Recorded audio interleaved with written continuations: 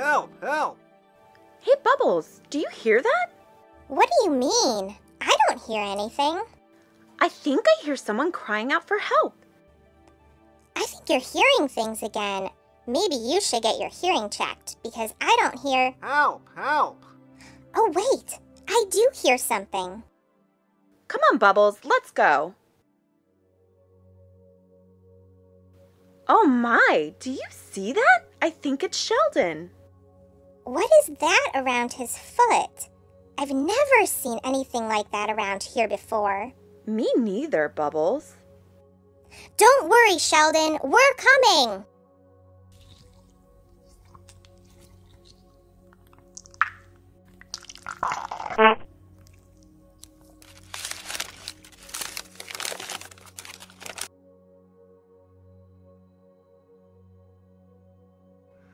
Whoa, thanks guys.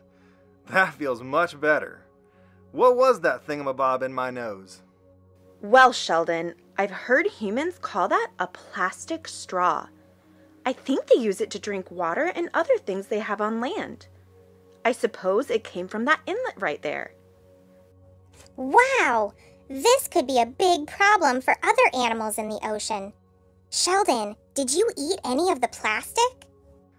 No, at first I wanted to eat it because I wasn't sure what it was. I thought it might be something tasty, but then I realized it wasn't. Then I got tangled up in it. We should really do something about this so other animals don't get hurt.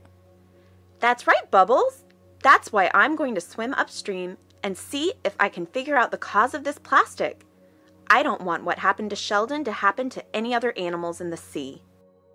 Thanks, Pearl, but be careful. You have no idea what types of mysterious objects might be found in that river. Come on, Bubbles. Let's see if we can figure out where this plastic is coming from and how to help save our friends. Okay, but how will swimming up this river help us? That's a great question. Did you know that all rivers and streams lead back into the ocean?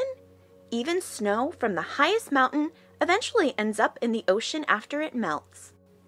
Everything that comes from the land ends up in our waterways. I bet this plastic is floating in from somewhere upriver.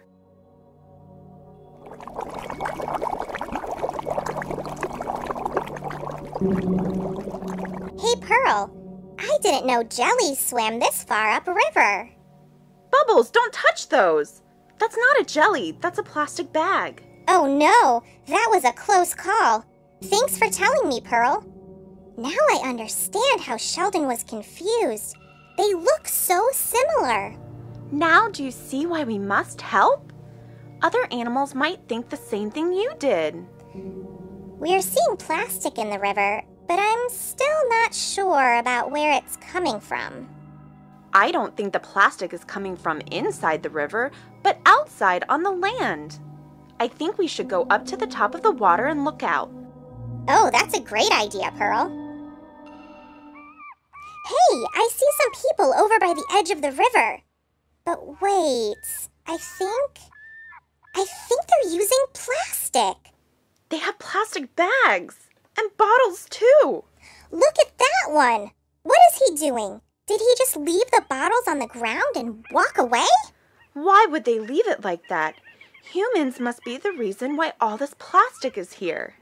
Don't they know it hurts us? Why don't they care? Maybe some people do care. I thought I saw people up there doing something different. Oh, look! Look at what those people have. Oh, that will keep a lot of plastic bottles from being tossed out and ending up in our home. And look what else they are using. Bags made from cloth, not plastic. No need to worry about plastic bags being mistaken for jellies if they're not being used in the first place. Oh, Bubbles! They're even encouraging other people to not use plastic straws. That is wonderful. Not using a straw really can save a sea turtle. Sheldon would agree with you, and he will be so happy to hear all the amazing things people are doing to help. You're right, Bubbles. What if more people said no to plastic bags, bottles, and straws? What if we all worked together to remove the plastic pollution from in and around the water? If we all did our own small part, that would lead to big impacts on the ocean. The ocean is in our hands. It is up to all of us to protect it. Let's go see if others want to help. We can work together to make a difference.